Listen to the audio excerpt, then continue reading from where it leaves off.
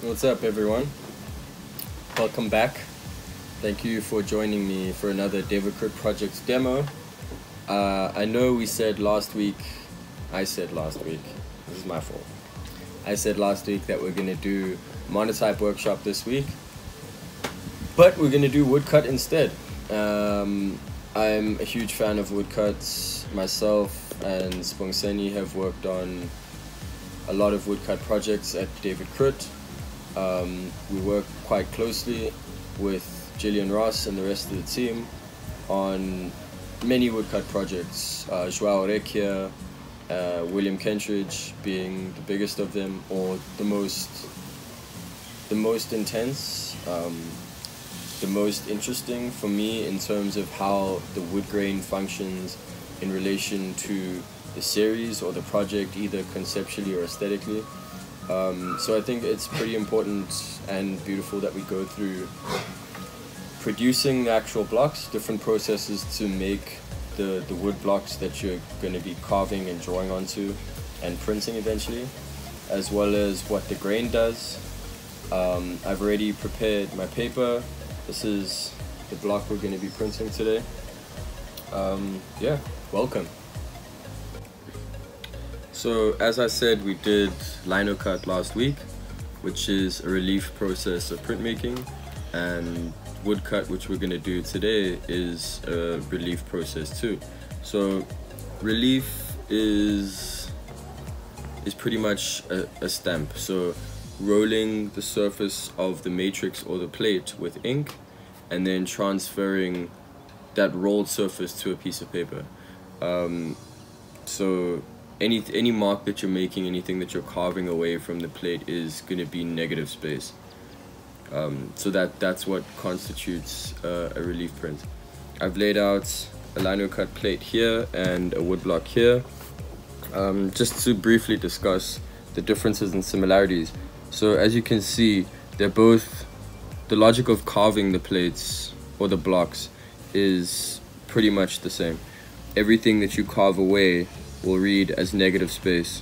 So you're carving around the lines that you make with a pen or a pencil or a marker, whatever it is you're drawing onto the plate with.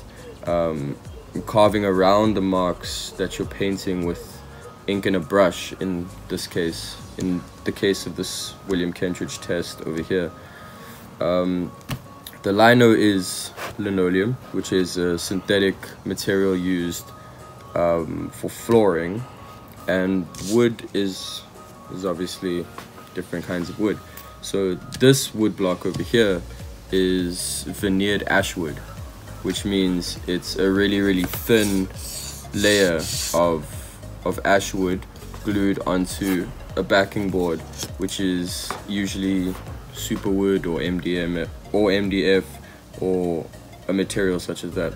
So the importance with woodcut is the grain. So we saw last week that when you ink up and print a Linocut, it's really beautiful, flat, either black in our case or whatever other color you decide to print with. But with woodcuts, you get grain. Different timbers have different kinds of grain, and those grains add to the image in really interesting and beautiful ways. So none of these striations in this print were carved. This is the nature of the block. So the nature of ash wood is these beautiful grains that happen in the positive area of the image. So these carved marks that you can very clearly see here are cut into the block, and these striations that exist in the black space are the wood grain from the ash wood that's been veneered onto the surface. So there's a few different ways to make the actual wood blocks, and I'm gonna take you through 3 ways in which you can lay out or configure your actual woodcut block to help with printing or carving and get your desired outcome in terms of production of the block and the carving of the block. So the first one is a veneer. So this is a process where a really thin sheet of wood grain is glued and attached to a backing board. The woodcut block, the wood block that we looked at is an ashwood veneer, which we discussed, and this is a sheet of ashwood. So it's really thin sheet. It's almost peeled off the tree into really large sheets, and those sheets are veneered to the surface of the block. So essentially the sheet is glued onto a substrate backing. So this is an ashwood veneer, and this is an oak veneer. You can see the difference in the two grains, which hopefully makes it clearer why we'd either put two different wood grains together onto one block to have a shift in grain, or why you'd be able to put multiple grains on one image area. The second method you can use to produce or build the actual woodcuts is with different timber planks. So you can have planks that are the same height of different kinds of wood that would be run through the press all at once. Here's an example of Oregon pine and panga panga, which is a really hard Mozambican wood, which has beautiful grain and texture in the wood itself. These are both really early William Kentridge tests, and yeah.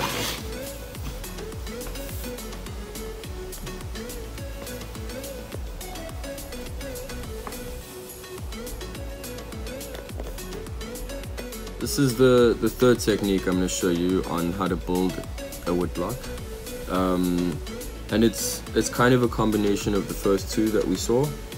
This is the process that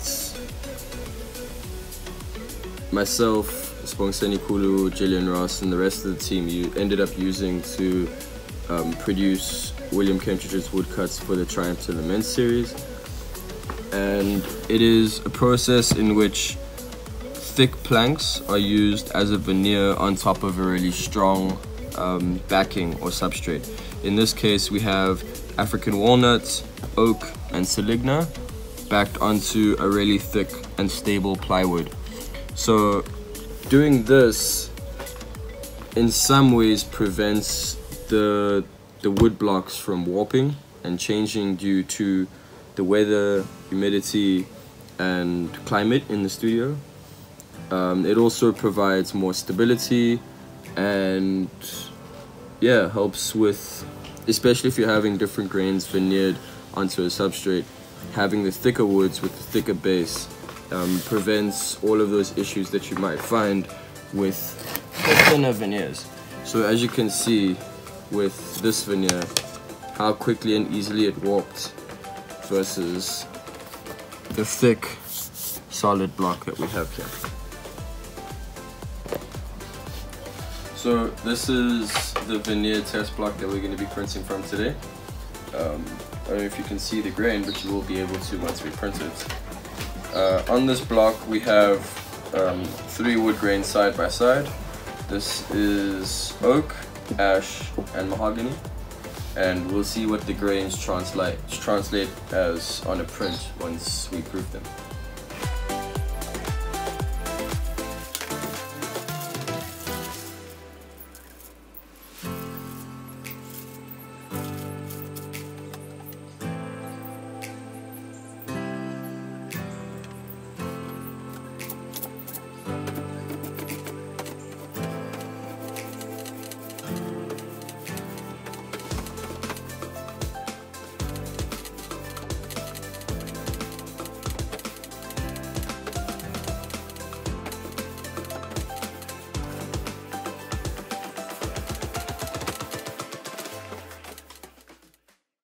So in the last demo, when we were printing Linocuts, I spoke about rolling up your slab and your plate with ink till you get an orange peel or a grapefruit skin texture. Printing woodcuts is almost the same, except the aim is to apply less ink onto the block and slowly build it up with thinner layers over time. The reason why we do that is because when you have really intense grains, different kinds of wood grains in your block, you want to try to get as much of that detail onto the print as possible. So your slab will be a really thin layer of ink, the ink on your roller will be a thin layer of ink, and you want to slowly build it up so that the ink doesn't flood the grain or bleed in any way. As beautiful as your plates or your blocks look, we always have to make sure that it translates from the carving process or the block production process into a good print. We're always aiming for good prints. As printmakers, the print is the thing that's gonna exist. The addition of prints is the thing that's gonna exist, and that's the thing, that's the kind of series of objects in which your skill is gonna transfer as a printer. So yeah, I'm gonna show you kind of how much ink to apply and the process that it takes to build up ink to maintain as much grain in your print as you possibly can.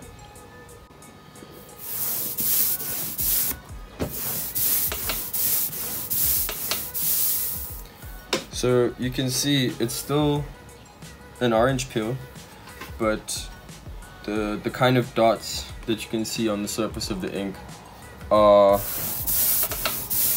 a lot finer and they're a lot closer together, which means there's less ink on the surface, which is a good thing. Also keep in mind the subtle change in the sound that the roller's making as you're running it over the ink slab. It's a quieter hissing sound,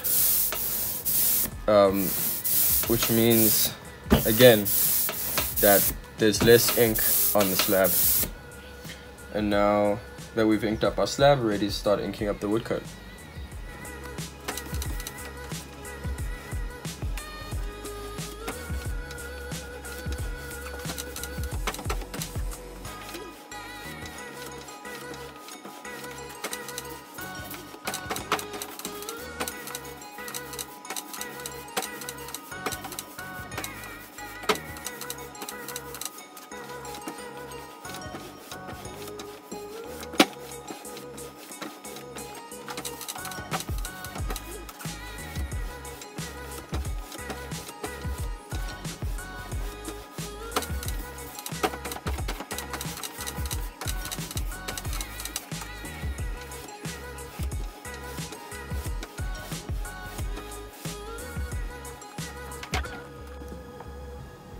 So that's the inked up block. You can see the shininess and the really thin application of ink on the surface. And as I said, we have mahogany on the left, we have ash in the middle, and we have oak on the right.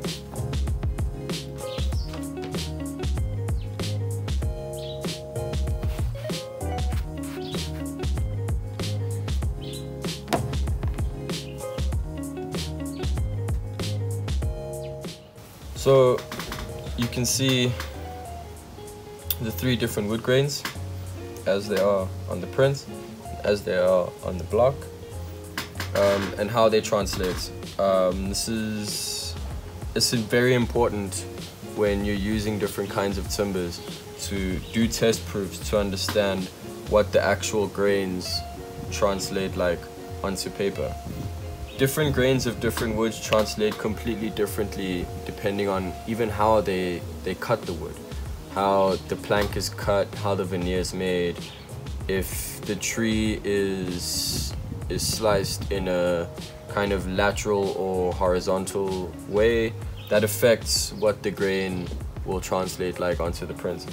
So the wood block we have, on the wood block we have mahogany, ash and oak, and that translates to the print being mahogany on the left, ash in the middle and oak on the right. So I've laid out the wood block that we just printed, the woodcut print that we just ran together, and then two other prints that I did yesterday just to give you an idea of how woodcut can be layered with lino, how it can be used in conjunction with what we covered last week, and how you can bring another layer of depth or complexity aesthetically to your prints using wood grain. So what I did here is a really amazing example of how you can use wood grain in conjunction with other kind of processes to really bring out and layer and create complexity in your prints. So this print on the right is just pieces of lino. It's pieces of flat linoleum that are cut into shapes that are inked up in different colors and printed as a first layer or a first run. And on the left, I took another test using that same Linocut process and printed a woodcut, that woodcut test block that we did together on top of the lino. So you can see how the grain really starts to shift and read differently, and the lino underneath, the different color lino pieces underneath, really start to create volume and bring out, the Linocut brings out the woodcut grain in different ways. And this is a really simple thing to do. In two demos we discussed how to ink up, register and print lino, and today we went through wood grain and how it functions and how to ink it up. So this is a two-layer print with woodcut and linoleum, and yeah. So as I said at the beginning of the demo, there's two particular projects there's two particular woodcut projects that stand out for me in terms of the use of the blocks and the grain to aesthetically or conceptually add to the series of work. Two such projects that the David Crit team worked on are João Arequia's series of woodcuts for his last solo show at David Crit Projects, and of course William Kentridge's Triumphs and Laments. What's interesting about those two is that they aesthetically we use the grain in different ways for the same purpose. So what happens with those two prints is the wood grain itself creates really atmospheric moments in the prints. Parts of João Arequia's woodcut prints were hand carved and other parts were laser cut. When you layer them, create like really atmospheric, really organic marks, almost like TV or sound static in the background of the image. Some of them are 2 to 3 layer with flat color monotype, similar to the Linocut and woodcut test I showed you guys earlier. Monotype, woodcuts, and another woodcut layer. Some of them are just monotype and woodcuts. And looking at those prints in relation to Joao's synthesizer compositions or drum kit compositions, you can really start to feel through the prints how the wood grain adds to that atmospheric static and the quite linear geometric aspects of his compositions versus the hand carved experiences that he transcribes onto the plates. William Kentridge's Triumphs and Laments series does a similar thing, but in a completely different way, in that the planks and the wood blocks are produced and configured in a way that adds dimension and layer aesthetically to the image. So if you see the woodcuts, if you're fortunate enough to see the woodcuts in real life, or to even see them on a photo, you can see, because they're so big, the different wood grains and different planks are laid out in such a way, or such an orientation, that they intentionally break up, fragment, and sometimes intentionally pull the image together, just using different kinds of timber to get different grains and plot it out in different areas. So a big part of that process of producing that series of images was not only carving the blocks, but also right at the beginning sitting together as a team with William to configure those blocks. Which wood grains go where on which blocks, in which part of the image, how can different types of wood grain bring forward or push back certain parts of William's drawings. And the fact that the grain comes through is an integral part of each of those projects, and I think those are two really good examples of how wood grain pushed the project further than it could have been. Unfortunately, we've come to the end. I don't want to babble for too much longer. So thank you for joining me again in my home studio. Thank you again for visiting David Crick Project's demo series, and we'll see you again next week.